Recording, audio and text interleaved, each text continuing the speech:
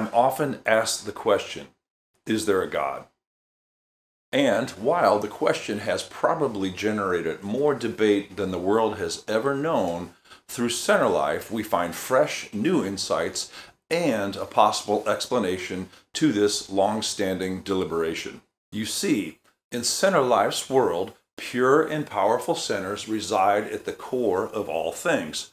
Well, by extrapolating this condition to the entirety of the universe, we're faced with the delightful and tangible possibility that a pure and powerful presence occupies its center.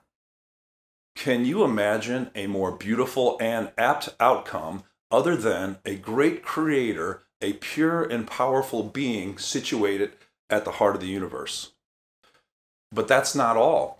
Centerlife's framework offers up even more evidence supporting this delightful potentiality. You see, from Centerlife, we also know that all creations reflect the character and content of the element at their core. In essence, the whole reflects its center. The created reflects its creator.